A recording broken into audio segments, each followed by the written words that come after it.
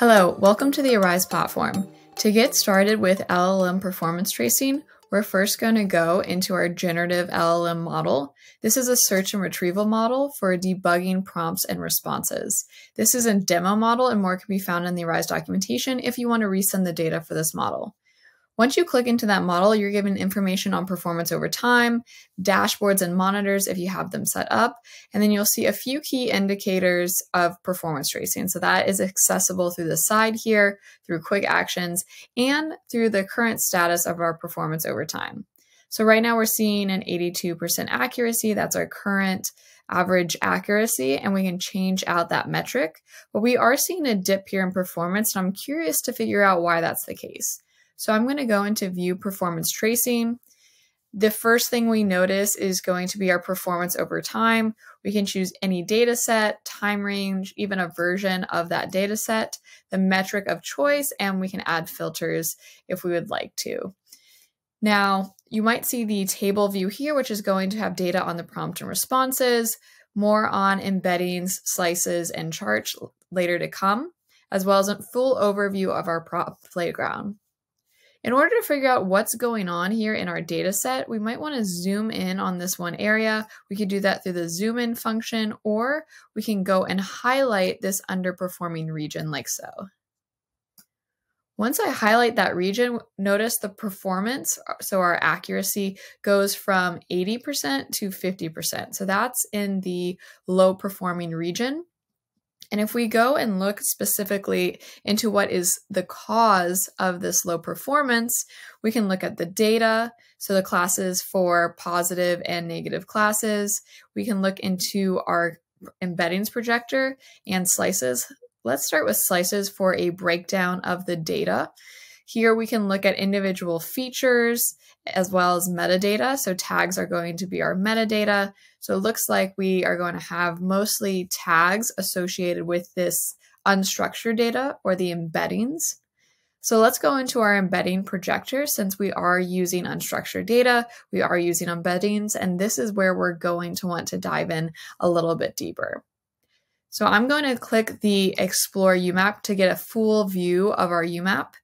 This is a UMAP projection, which is a dimensionality reduction technique designed to focus in on the areas of our data. So when you have your embeddings, you can cluster those embeddings, put them in a lower dimensional space, and then start to analyze those clusters as seen here. So this is a three-dimensional view. You can change out some parameters for this model, but we're going to keep it in a cluster format. We can also color by data set, by cluster, prediction label, correctness, particular metadata, features. But we'll just keep it as the current breakdown. So we have cluster 1 and cluster 2. So cluster 2 is, and essentially these clusters are formed because of how close the data is.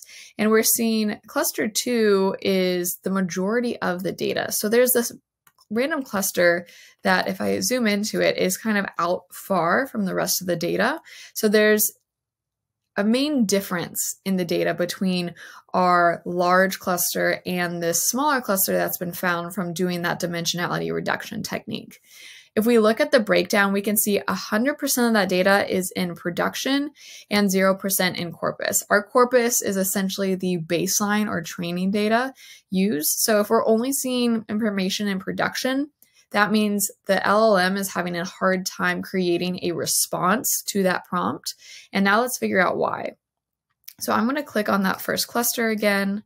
I'm going to look deeper into the data points, and I'm going to see we're given prediction labels and actual labels. There is a discrepancy here. I can see we're predicting positive and we're getting a negative label. So let's dive into one of these in particular. It looks like most of them are mislabeled.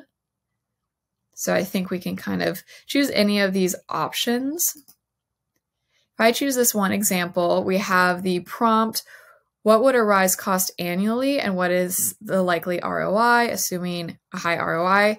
The response is unfortunately without more information, blah, blah, blah. So we're seeing that you weren't able to answer the question. So a positive label is that the question was answered. A negative label or negative actual label is that the question wasn't answered.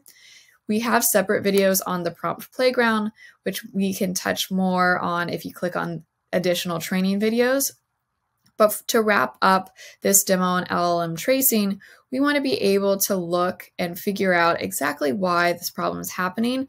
And we're seeing unfortunately, and I'm guessing incorrect answers. So you want to be able to, you can download these data points and add additional context through a search and retrieval method. You can add additional documentation that you can use to look up better responses to the generated prompts.